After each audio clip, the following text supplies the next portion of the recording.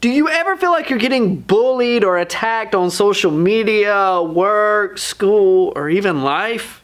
Hello, my name is Josh Nichols, and this is Monday Minute, the internet's favorite 1-minute Bible study. If you're new here, we're going all the way from Genesis through Revelation, so go check out some of the previous videos, and if you enjoy, consider subscribing. But it looks to be about that time to get your week started off with some of that New Testament encouragement. Come on!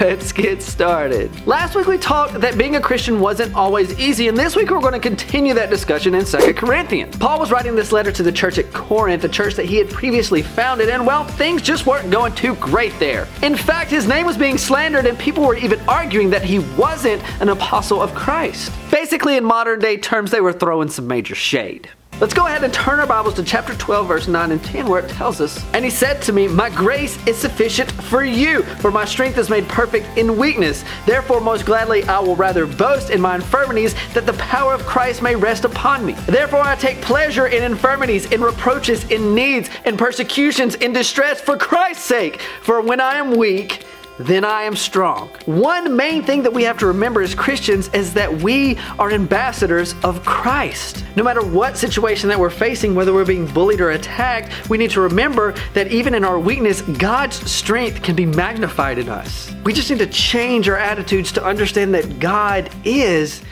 bigger than our problems.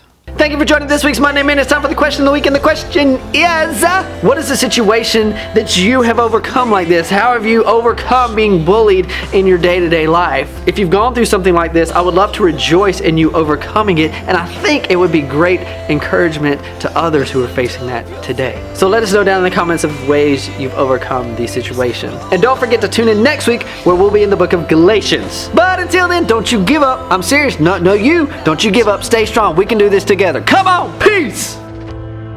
So